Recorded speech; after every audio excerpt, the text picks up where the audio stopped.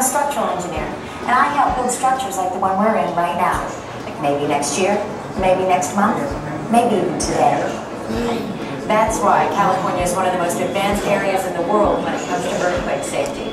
And when we built the California Science Center, we definitely had earthquake safety in mind. Just look up and see how this ceiling is constructed. You see those diagonal pieces of metal? That's called lateral bracing, and we made it to support the building whenever things get a bit shaky. See how the lateral bracing resists the forces created by an earthquake by transferring these forces down to the foundation. I think we just had a small earthquake. Nice timing, huh? Well, it just goes to show you that earthquakes happen all the time in this part of the world. Most are too small to notice, but it's not uncommon to have one like that. So, what was I saying?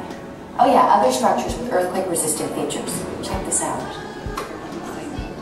This is the Los Angeles County Emergency Operations Center, and it's designed to survive isolators. They can move 16 inches in any direction, so when there's an earthquake, they absorb the shock instead of the building. If you'd like to check out a similar type of base isolator, there's one right there with you in the Operations Center.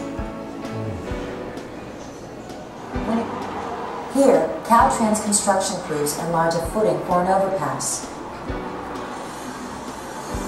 And a steel jacket now encases this concrete column, helping it to withstand earthquake forces. When an earthquake hits, people who build structures don't just worry about buildings. We also worry about gas leaks, which can cause fires, and broken water pipes, which can cause floods. So take a look at this. We've mounted some of the major machinery at the Science Center on springs. So if things get a bit shaky, there's a bit more room for movement before things start to break off.